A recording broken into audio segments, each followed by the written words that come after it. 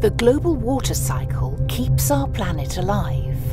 The rivers are its arteries. Rivers run down mountains through forest, flow through desert and delta, course through bended bay and swerving shore, and recirculate back from our ocean.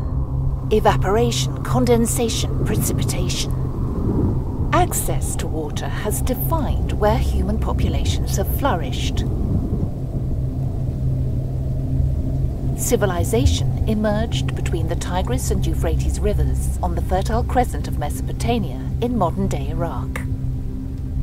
Now we are changing the carbon and nitrogen cycles. We are altering the global water system too, through damming, extraction, irrigation, and climate change. Many rivers no longer reach the sea.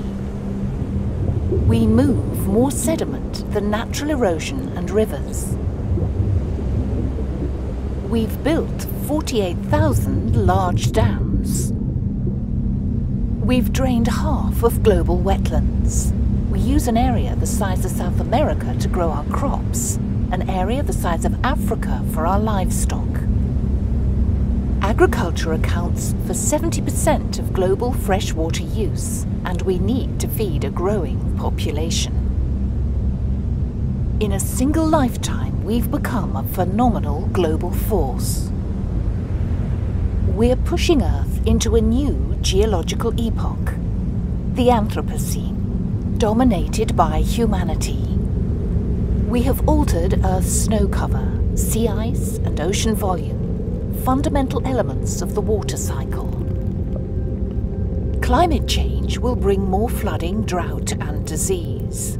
A warmer atmosphere holds more water vapor. This is causing the water cycle to intensify. Wet regions are becoming wetter, dry areas drier. Rainfall patterns are changing. Damming, mining, and extraction are causing 2/3 of major deltas to sink. Almost 800 million people have no safe drinking water. 2.4 billion remain without adequate sanitation. 1.7 billion people live in places where groundwater is being extracted faster than it can be replenished.